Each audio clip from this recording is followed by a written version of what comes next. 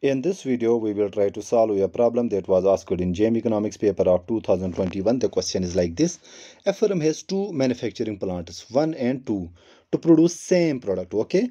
The total cost of production are given by, that means TC1, total cost in plant 1 is 500 plus 30Q1, and total cost in plant 2 is being given by 1500 plus 20Q2 in plant 1 and plant 2 respectively, where Q1 and Q2 are the respective quantities. The demand for the product is given by this very equation, okay, where P is the price per unit.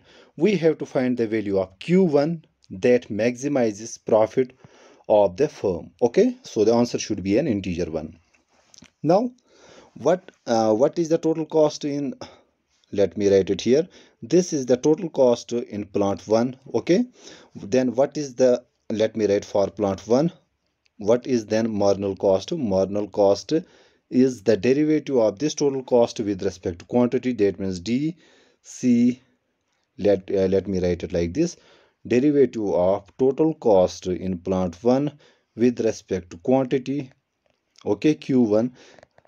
Now what is the derivative of constant? It is 0. Derivative of Q1 here is 1, so we are left with 30 only, okay. That means marginal cost in plant 1 is 30.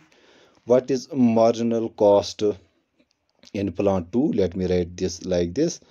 For plant 2, marginal cost, same thing, we have to take the derivative of this very function, total cost function, that is TC2 with respect to Q2, okay. Let me write here Q2, okay.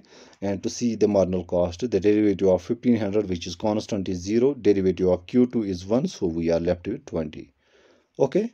So 30 is the marginal cost in plant 1, 20 is the marginal cost in plant 2nd. And here we can see marginal costs are constant but different, okay.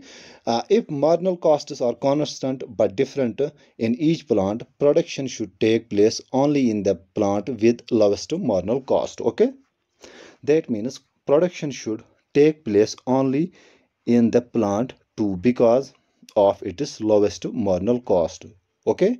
And we should produce, that means in plant 1 we should produce nothing. That means Q1 should be equal to 0. That means profit maximizing value for Q1 should be 0. That means we don't actually use plant 1. It is not feasible because we have another plant 2 where marginal cost is lower than plant 1, okay. I hope I make myself clear in this video. Let me repeat it here. If marginal costs are constant, okay, but different in each plant, production should take place only in the plant with lowest marginal cost, okay.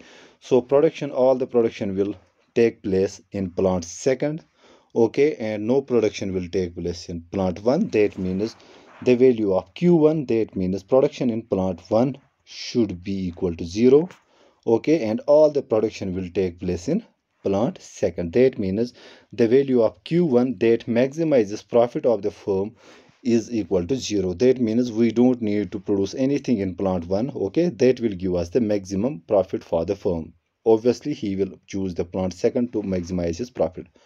I hope I make myself clear in this video. Thank you.